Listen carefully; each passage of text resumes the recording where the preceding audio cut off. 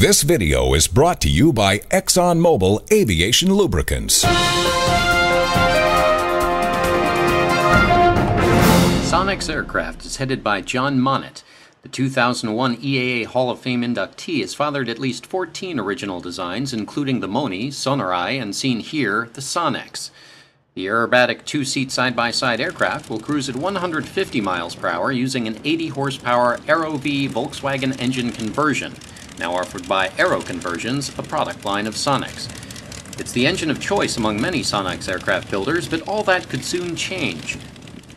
Sonex has launched the E-Flight initiative to establish electric and ethanol-based alternative power for future aircraft. Monnett made one example available to us and walked us through the basics of the program.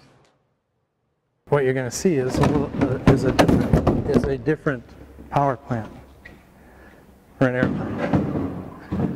The unfamiliar scene under the cowling spurred Monnett's lighter side, and soon showed why he's also an EAA Hall of Famer. Atomic power. Now, what you're looking at is a DC brushless motor, a controller unit that controls this battery pack. And this battery pack consists of 800 cells. It puts out 270 volts at 200 amps. So the motor you're looking at is equivalent to the power that we put out with an AeroV engine. The whole package, the motor, the controller, the batteries are about equivalent to an AeroV engine equipped Sonex with a full gas tank. The motor weighs about 50 pounds. The battery pack is about 200 pounds. The airplane will be capable of flying an hour on one charge. If we do an aerobatic routine with it and we use full power all the time, we'll have about 16 to 18 minutes of flight time, which is fine for an aerobatic flight. Obviously it's a pretty small looking motor, but it's probably the most sophisticated brushless DC motor made. And we expect it to be well over 90% efficient, as well as the controller for it. The batteries are, the neat thing that we're developing is we're developing the motor and the controller unit.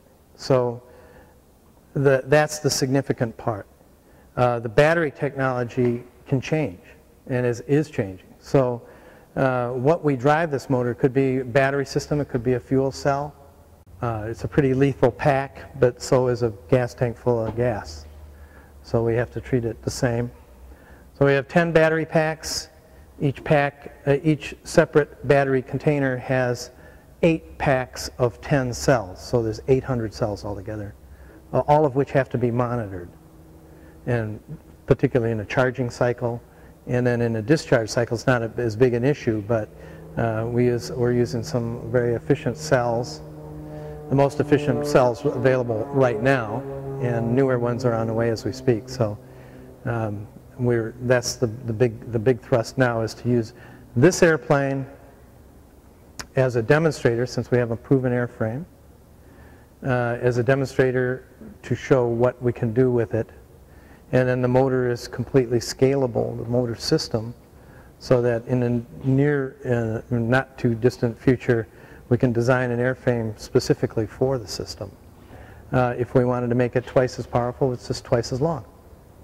So it's a completely scalable. It'll take out of a normal 110 outlets, the charging system will charge it in 24 hours. It's an Aero Conversions product. To have the motor and the system available for other uses, and some of those may be military, that's the goal of it, yes, not only for our own use, just like we do with our AeroV engines.